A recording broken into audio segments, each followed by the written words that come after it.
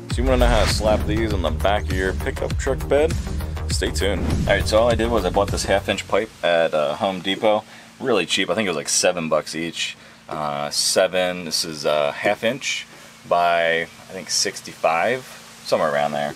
But it's enough that it clears the truck as far as the height goes in the bed. That way your entire flag's sticking out here.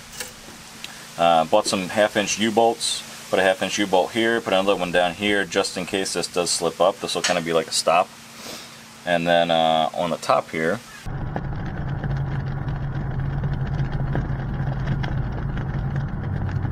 and then I just put a bunch of zip ties up top here. I moved this cargo rail that I have over as far as I could, and you see this little area that kind of protrudes out. I jammed that over here in front of the pole and then zip tied to it, and then put a little strap over top. I feel like Wilson from Home Improvement.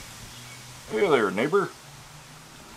So then I just finished it off with some regular old flag rings. These are metal. I got them on Amazon. I think they were like 15 bucks, but they're metal. And then I Loctited everything. Everything that's a screw on here is Loctited with blue Loctite, just to double check and make sure. So let's grab these 3x5 flags and get rolling.